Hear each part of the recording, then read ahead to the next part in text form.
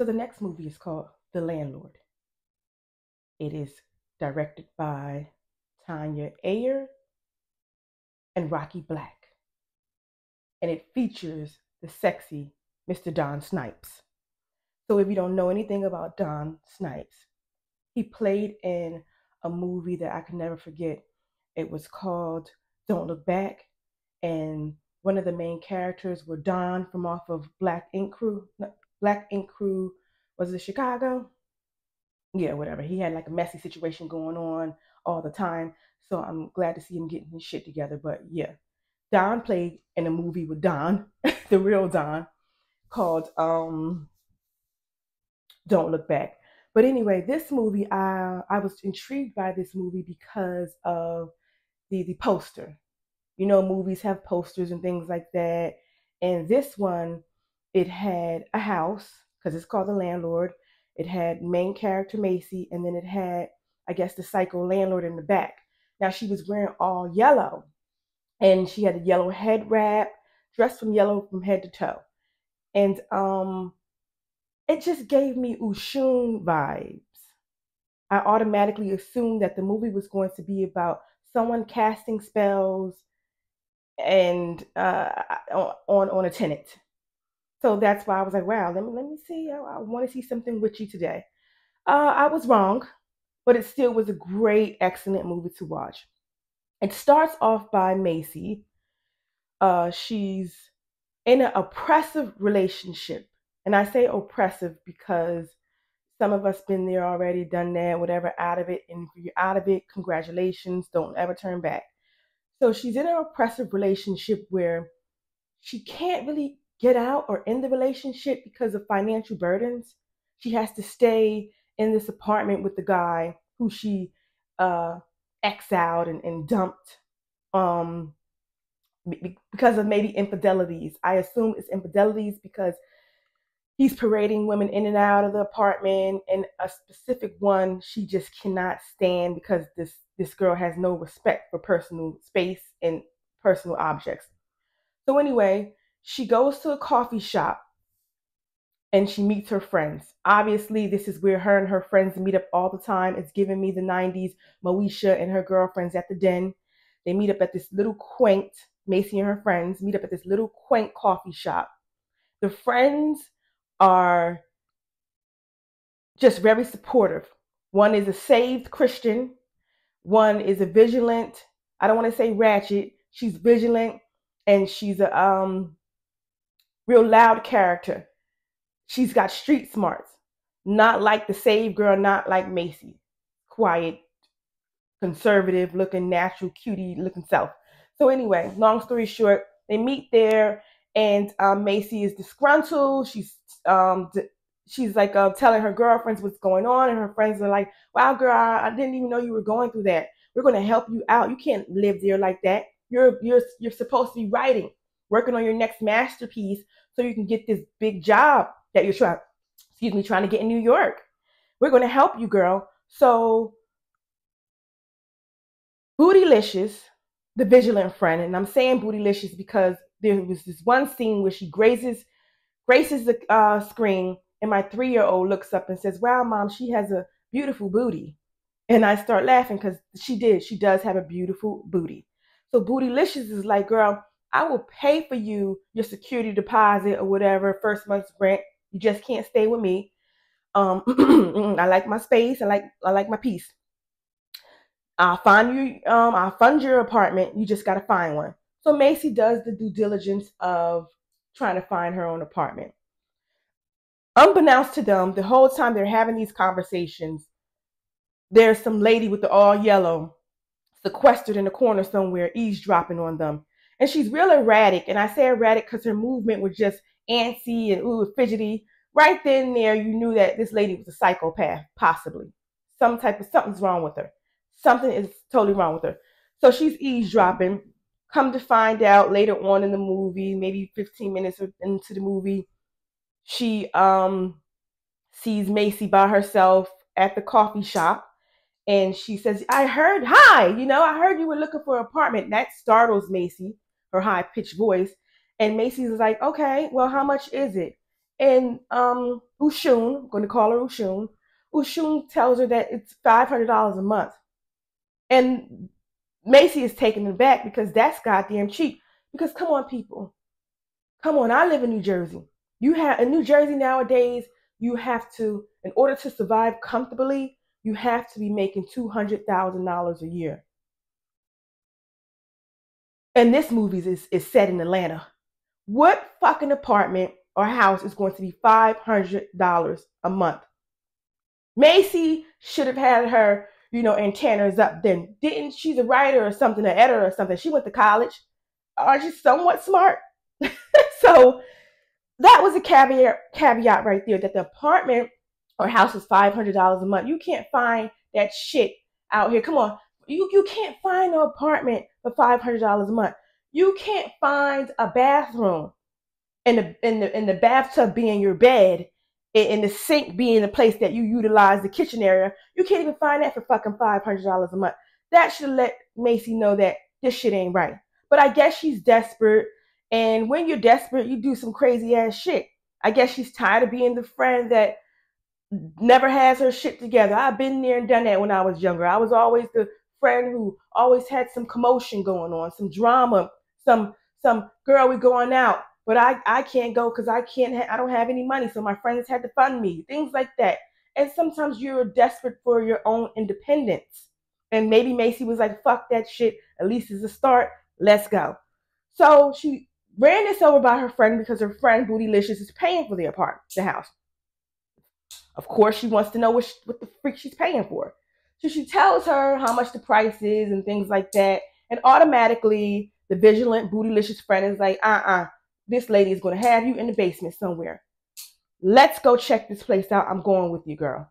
They go, they check it out. And automatically, like I said, Bootylicious knows that, sees the caveats, that this lady is batshit crazy. But anyway, we're going to proceed to go inside this place and scope it out. So they go, and it's a huge, humongous house, one floor type of house, and spacious, clean, and Macy is just so amazed. She's walking around doing the tour like, wow, this is beautiful, blah blah blah blah blah blah. She takes the place. Later on in the movie, as she's moving in, Don comes in. Don Snipes with his fine peanut butter surfboard abs looking ass. Okay, he comes in. And he's a neighbor, and he's telling her that he's an electrician. Automatically, Macy is like, I can use this man for something. Now it's time to just use everybody around. Compartmentalize, bring these people in. That everybody's going to be beneficial to me at this point. Everybody is going to be my leg up at this point. So he tells her that he can install some things that will help her concentrate on being a writer. Some broader lights, per se, in her writing space. And she's all smitten by Mr. Don, who wouldn't fucking be. He's fine as hell. And automatically you assume that these people are going to be a couple of items, and later on it is led to be true that they start dating each other. Now, in the background, the ex who she was living with wants her back. He has a new suitor, finds out that the new suitor is not ambition enough for him, not like Macy, doesn't have anything going on. All this hoochie mama wants to do is sit on the couch with her ankle bracelet on and watch Real Housewives of Atlanta. He's not used to stuff like that. And this is why I say oppressive relationships. And because sometimes in relationships, especially ones that you've been in for a long, long time, I don't know who I'm talking to. Maybe I'm talking to myself. The other person might not have patience for your success. They're just rushing for you to hurry up and get this big win. Hurry up and get to the bag, as you youngins might say. Hurry up. Okay? But here's my thing. That's oppressive to me, because oppression to me is pressure. And pressure never makes you succeed at anything. It's patience. So he didn't have the patience to wait for her to succeed and level up. How about you work on your goddamn self? Like your morals, mister, instead of putting the pressure on her. So I'm not saying that okay, maybe you don't have the patience. That is your characteristic flaw. You don't have patience. And maybe, I'm not saying you're a bad person, but maybe you should isolate yourself from that person and let them do their own thing. And then if you're meant to be, you come together and confluence and figure the shit out. But don't put pressure on people to be successful for your own selfish benefits. Off the subject, back onto it. So he wants Macy back, boyfriend. He's gonna try to do anything, whatever. This package comes to the house because Macy is trying to get this promotion to New York, and I guess he brings it to the new place. It goes missing. So you automatically assume it is Ushun, the landlord, because of her behaviors. I mean, she has surveillance cameras in this Macy's house. Whether she left it there previously, I don't know. But she has these surveillance cameras at Macy's house spying on her. So you're like, yeah, that's crazy. And then as she's spying on her, she's in this dark, eerie space. All you can see is that bright ass yellow. And also her dog is having on a yellow goddamn doggy outfit too. And she's looking and she's like, yeah, oh, Coco, Macy's going to be our new best friend. So we all know too well in mystery and thriller movies when my window went down by itself right when I said eerie. But anyway, we all know an eerie type of mystery and thriller movies that when your bad guy or villain is off in a room somewhere where it's dark and eerie and they only give you the glimpse of their face and present, but you can see around that they're dark in a dark space. You don't know where they are. You're led to believe that this person is crazy, and that on the reason why the directors don't show you the entire background because they want you to assume that this bitch got bodies laying around somewhere. This bitch is living real foul. That's how crazy they want you to make the character believe. But this is when I knew that this woman couldn't have been that crazy. The directors weren't giving me enough psychopath. Like I was waiting for her to kill Macy's friends, kill Don because she was jealous of Don too. I was waiting for her to do something fucking crazy. Eat a booger, for God's sakes. Sniff some panties or something. I was waiting for her to reveal her psychoticness, and it wasn't enough for me to think that she was a psychopath, that she was the psycho landlord. I see what you were trying to do, Tonja and Rockey. Trick a bitch. So anyway, the movie goes on and goes on and make a long story short, because I don't want to make these videos that long. Make a long story short, Don and Macy go out on a date. And this is when I was like, something not right here. Don was talking to Macy about her future and things like that. Didn't want it seemed like the discussion and the having the conversation were like he didn't want her to go to New York and start her life all over without him. And it was too soon for you to feel that way and have these emotions. Bitch, I just fucking met you. Let me go. It shouldn't be easy to let me go. I ain't all that. And if I am, I'm flattered. I'm still going. So he was telling her, what is your plan B? If plan A doesn't work out, what's your plan B? And right then and there, I stopped because I was in the midst of cleaning up and sweeping. I stopped, I dropped my broom, and I said, oh, bitch, you the crazy one. Because let me tell you something. When a person is adamant about their plan A working and they're doing the work, literally, not sitting there waiting for shit to fall on their lap. They're pacing back and forth, doing the fucking work to make their dreams come true. Why the fuck would they want a plan B?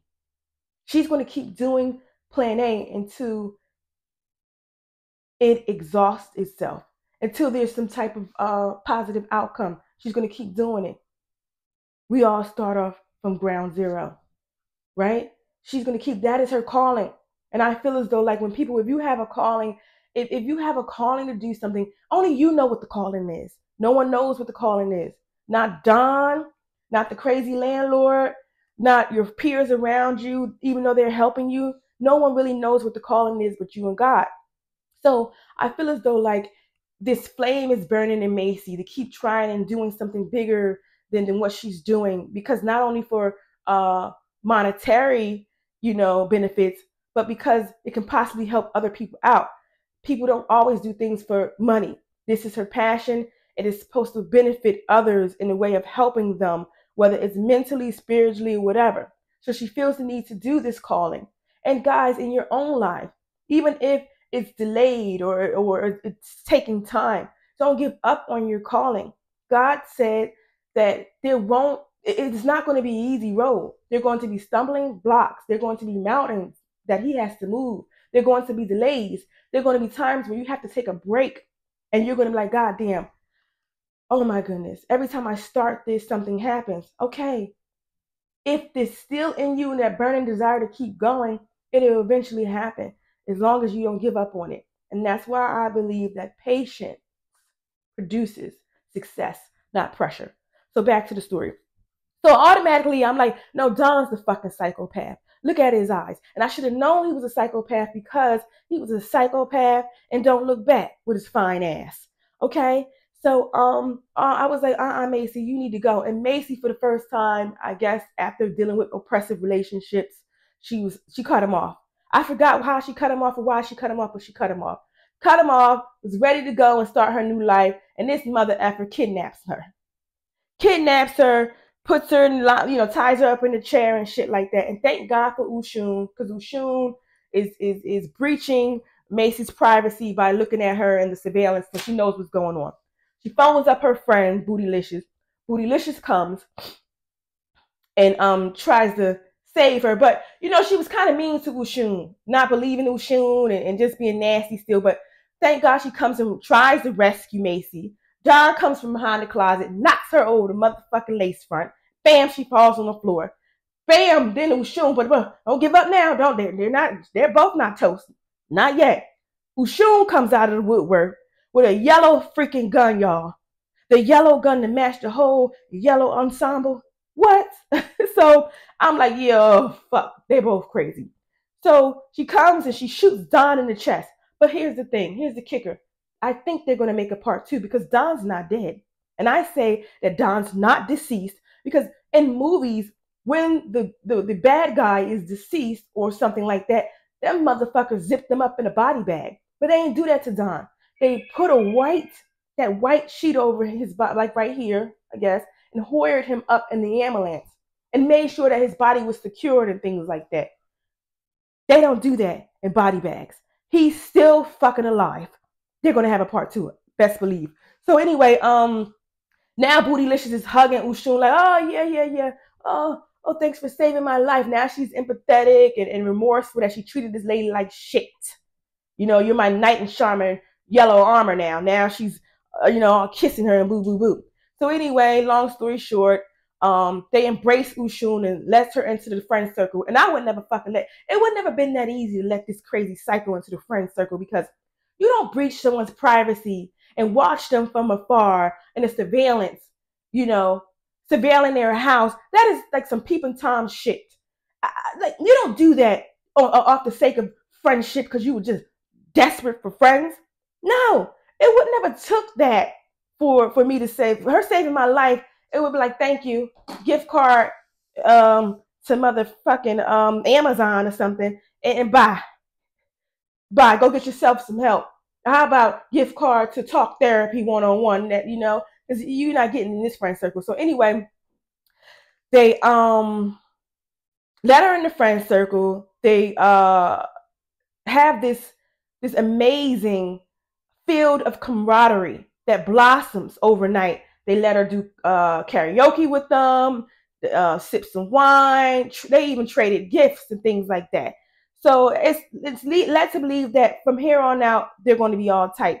So the ending goes, Macy and is saying her, goodbyes or whatever. They're all meeting up the coffee shop with Ushun, and the vigilant Bootylicious friend gives Ushun an inquisition.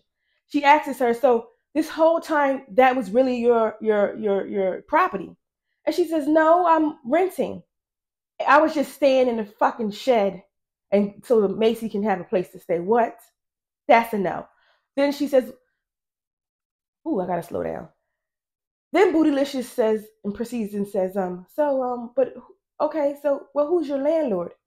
And Ushun says, I don't know. And Bootylicious says, what? And then everybody is quiet, like how you don't know who your landlord is. She says, I don't know. I've never seen the person, right? Okay, bam.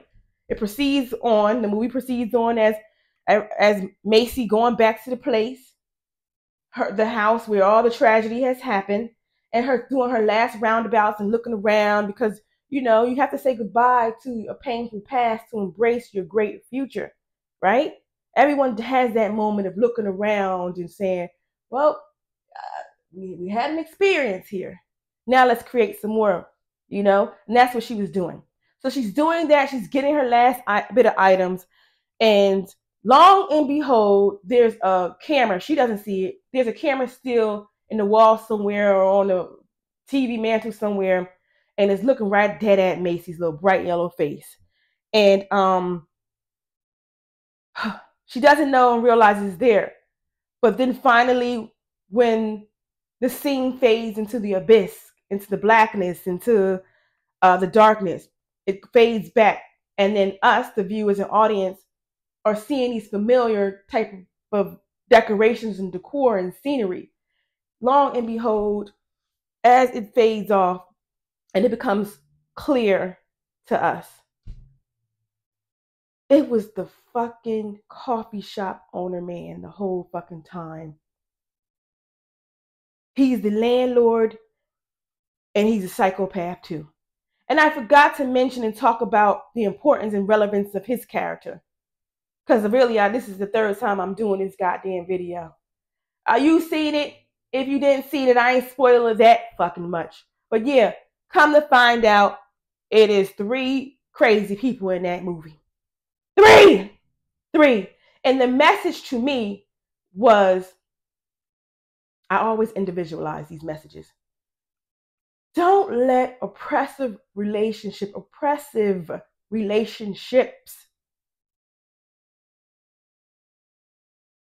void and veil your calling of what God intends you to do. Because sometimes the occupation, the dream, or whatever that you're destined to do is not only for you. It's bigger than you, baby. It's to help a mass of people or a group of people or help one individual figure some shit out about themselves. It's not always, a calling is not always about you. So it will behoove you not to stay in an oppressive relationship and negate your calling. Until next time, you've been watching Spill It.